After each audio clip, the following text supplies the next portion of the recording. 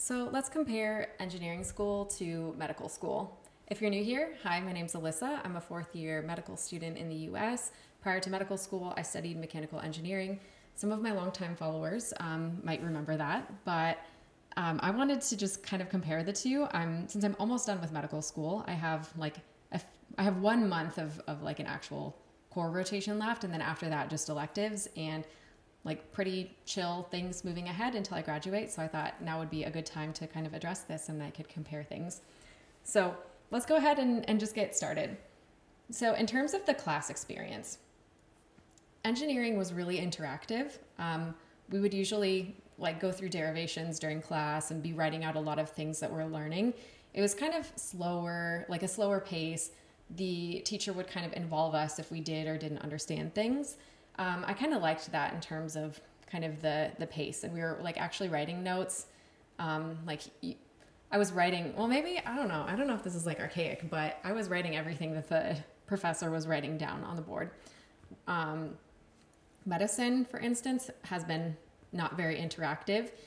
The first couple of years of medical school, they would just like go through a whole bunch of PowerPoint slides. So we would go through like hundreds in a day. And that was pretty much what class was like, or lectures. It was a very fast pace, lots of material to get through, and you're kind of just absorbing it and maybe like making little highlights throughout the lectures. I actually was able to watch the lectures from home because it was during COVID, but my school also didn't have mandatory attendance for medical school. For engineering, it was mandatory attendance. I don't know how COVID has changed everything for that, or even how other engineering schools are, but mine, the attendance was mandatory. Some medical schools do have mandatory attendance, some don't. So it just kind of depends on your school. As far as homework, so engineering school had a ton of homework. There's just so much homework. You were constantly working on problems, and it was just insane. For med school, not a lot of homework per se, but you did have different, I don't know, quote unquote busy work things that you had to do, like some things that you had to turn in. A lot of like practice problems and projects for engineering.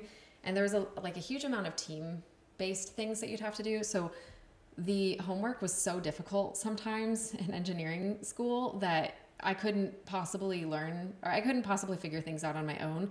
So you had to work in teams a lot of the time just to kind of figure things out.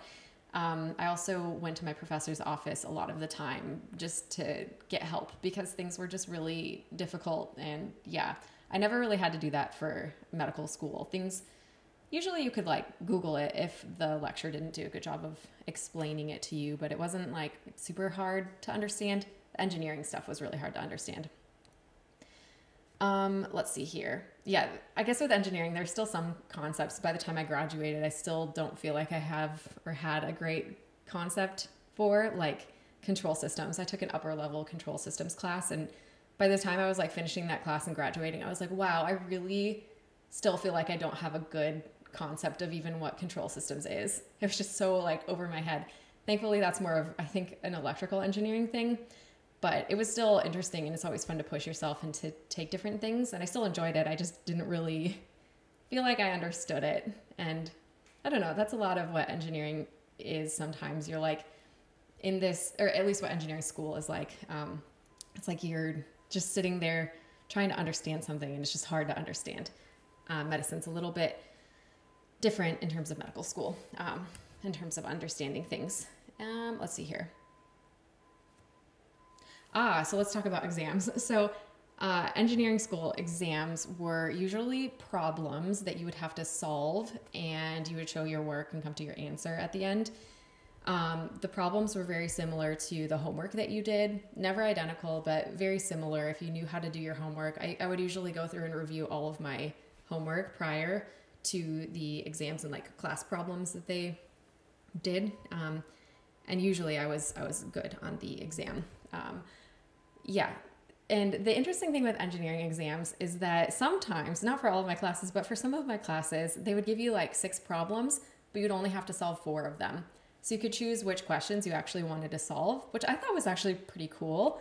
Medical school isn't like that. You usually have multiple choice exams, and you have to answer every question. So just a little bit different, but it is cool with engineering because you get partial credit sometimes. not every teacher, but it's nice because if you just got like a negative, like you had a negative number rather than a positive number at the end, like you would still get some credit for it, even if you were wrong. Like even if you made a sign error somewhere on it, you would still get partial credit rather than getting it all incorrect.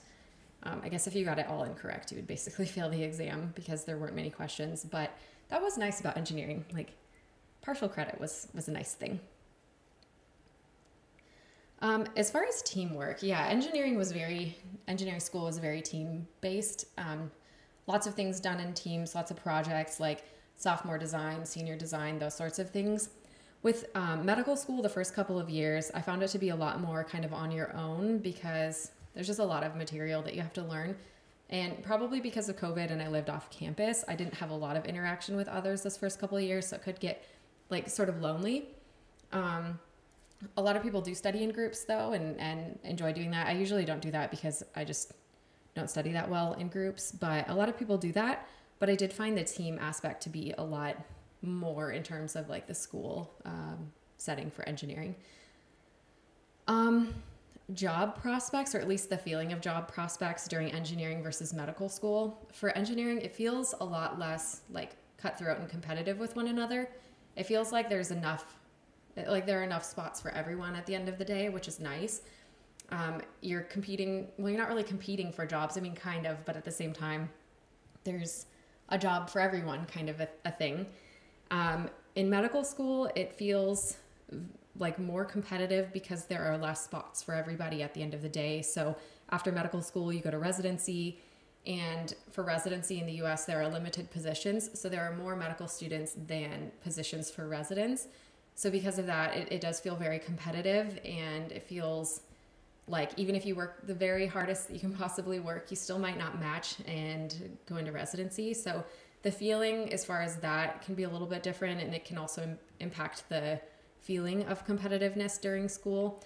I also found the engineering type people to be a lot less competitive overall too.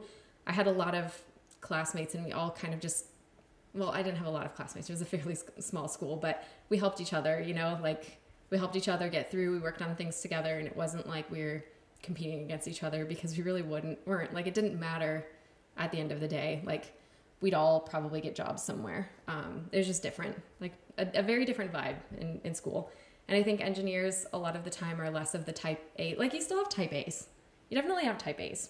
I don't know, just more laid back people. Yeah, maybe just the people tend to be a little bit more laid back in engineering school.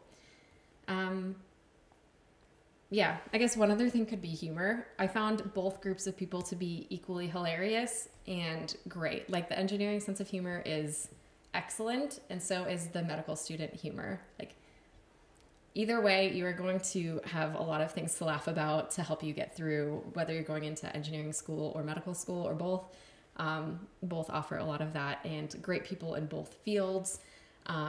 Yeah, you can't go wrong either way, but these are just my experiences in engineering school versus medical school. So I hope this was entertaining to some extent. If you like this video, please subscribe, leave a like, and we'll see you in the next video.